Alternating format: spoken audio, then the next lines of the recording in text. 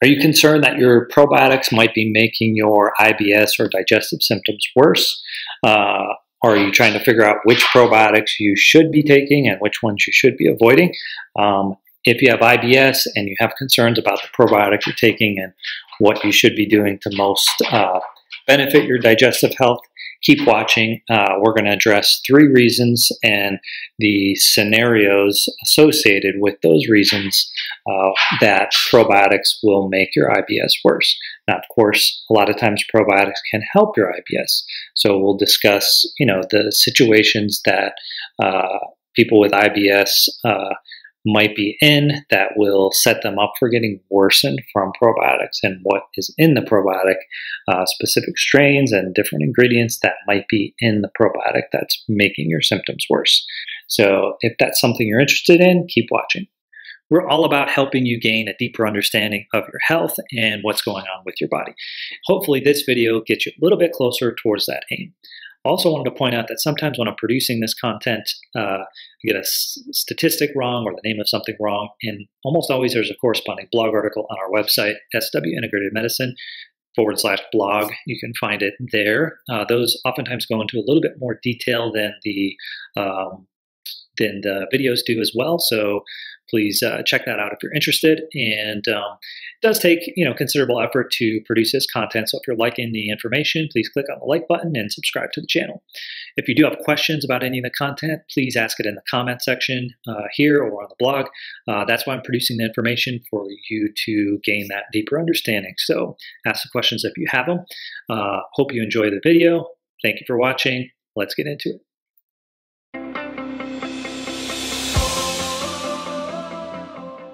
Okay, so we're going to look at 3 different ways that probiotics can make IBS worse or any kind of digestive situation worse.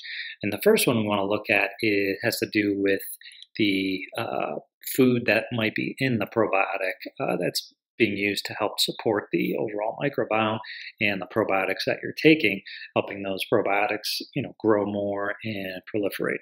And so basically, if there's a prebiotic in your probiotic, then things could get worse for you if you have IBS or other digestive symptoms.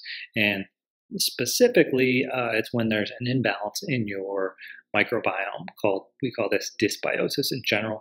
And then specifically, if you have a specific type of dysbiosis called SIBO, or small intestinal bacterial overgrowth. If you do, then each time you eat that probiotic, you're feeding a higher FODMAP food into your microbiome, which then causes those bacteria that are in the wrong place, the small intestine, causing them to grow more and expand and create a lot of gas, which causes discomfort, cramping, and a lot of the IBS type symptoms. So if you have SIBO and your probiotic has a prebiotic in it, you're likely to get worse from that probiotic.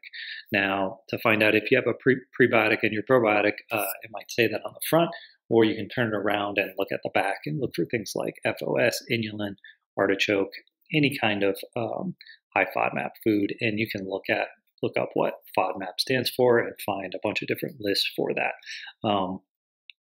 But that's one reason why probiotics can make you worse. Same thing for like fermented foods. So we say, if you're having IBS, maybe you have, need to support your microbiome, so eat a lot of fermented foods. Well, that's true for some people, and really depends on what's going on with your digestion, if that's going to be helpful or not. But things like yogurt and sauerkraut and things like that already have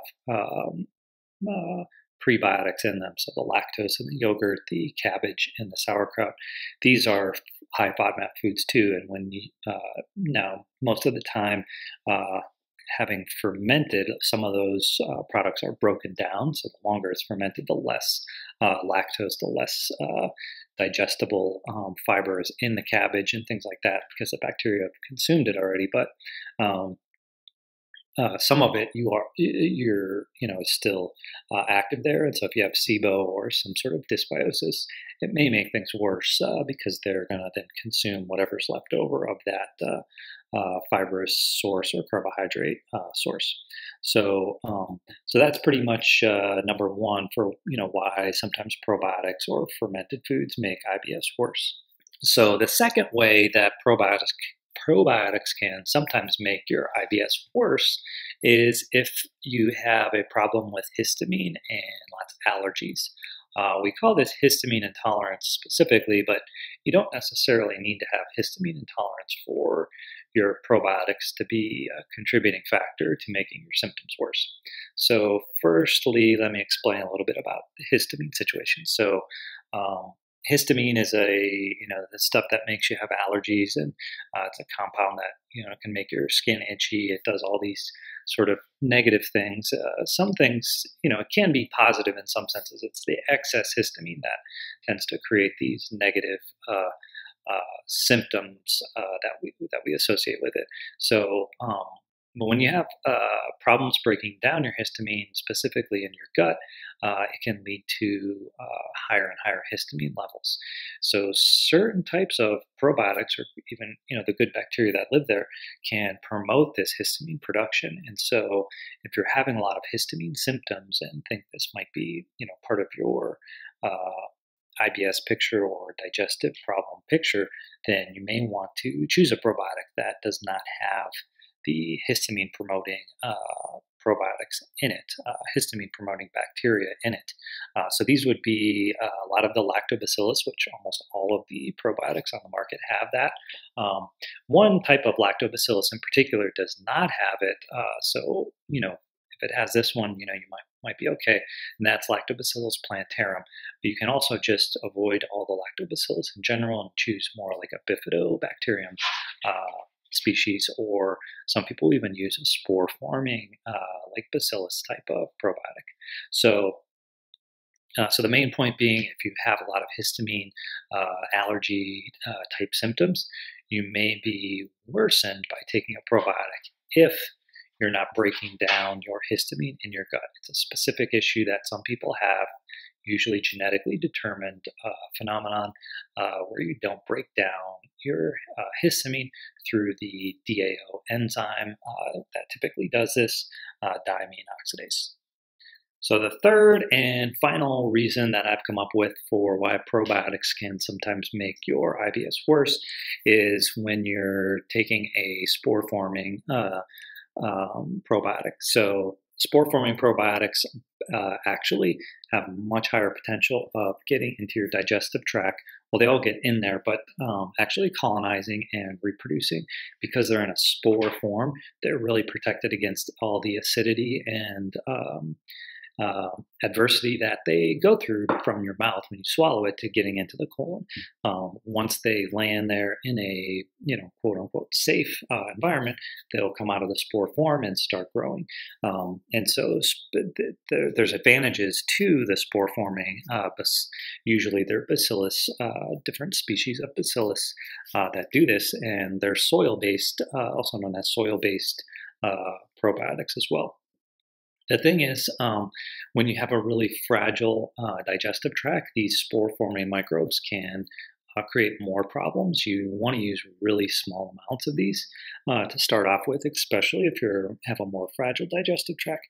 If you don't, if everything's fine as far as your digestion, as far as and you just want to, add a little extra support, then you'll probably be okay. But, for people that have IBS, by nature, you're going to have a little bit more fragile digestive tract. The spore-forming microbes like bacillus can actually fortify your digestion, but you have to be careful, and taking too much too soon can make your IBS worse. Okay, so that's all I had for you for this video, why probiotics make IBS worse.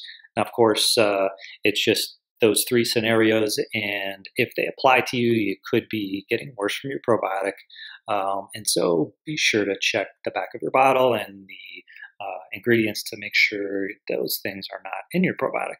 And in the description, I'll have a link to maybe one or two different types of probiotics that are safe, that don't have any FODMAP or prebiotics. They don't have the high histamine producing microbes and no spore forming microbes.